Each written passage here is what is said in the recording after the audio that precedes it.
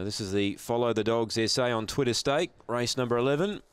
Springvale Roxy, the favourite at 260, box number 4. Just about set. This is race 11, lights on. And here's the lure. They're ready to run. Racing, Springvale Roxy fastest away. She'll find the rail. She clears out by 2. Second, Irish Brandy. Third is Hey Grace as the leader skips away mid-race.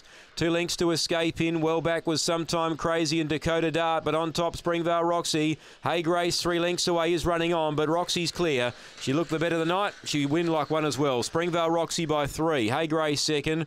Third, Irish Brandy. Fourth, probably Sometime Crazy from Escape In. And Dakota Dart last in. Time's around 19:42 to be precise.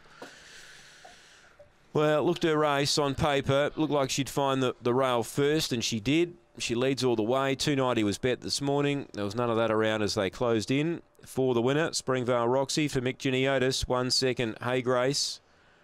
And third placing goes to 7, Irish Brandy. 4-1-7-2 gets fourth, and that is Escape In. 19:42 the run, 4-1-7-2 on the 11th event tonight here at headquarters. There's still one race to come. Race number 12 due in 17 minutes. The margin here 2 1/4 by 3, 2 1/4 by